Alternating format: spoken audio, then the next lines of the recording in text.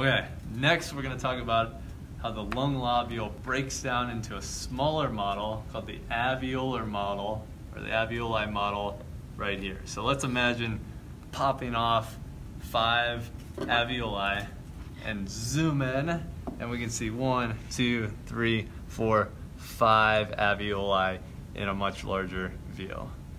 And what we're going to look at here is first the capillaries. So all these on top are the capillaries. Kind of looks like a network of spider webs, but they're made up of endothelial cells.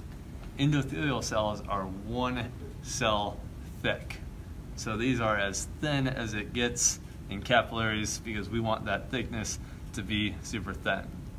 Now you'll notice it looks much like a puzzle. So the endothelial cells are like the puzzle pieces of the puzzle. Now coming in on top, red, but we're going to the pulmonary vein with these. So these are venules. All these are venules, red, oxygenated. They just picked up oxygen. If we look inside, we can see the purple one is the arteriole. Purple, deoxygenated, it's about to pick up oxygen through the capillaries. Also notice the black lines going across. Those black lines are the elastic fibers which allow the alveoli to expand and recoil when you inhale and exhale. Furthermore, we've got these alveolar pores. So there's a hole in the alveoli that allow gases and air to be exchanged much more easier than if there wasn't that hole. Time to flip it. Now we're on the other side. This is in every alveoli, but this side of the model shows you the type 2 pneumocytes, also called type 2 alveolar cells. And these cells, they're mustard colored dots.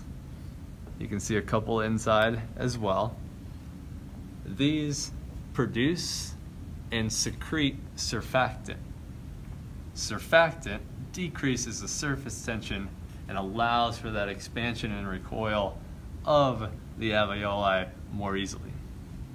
Now if they produce and secrete it, something's got to absorb it. And what absorbs it is the type 1 pneumocytes. And these are tougher to see, but this is an outline of the perimeter of one of them.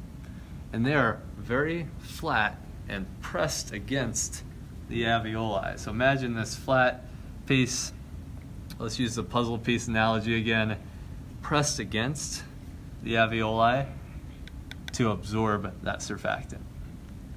Finally, something called the basement membrane is this gray line wrapping up and around each alveolus.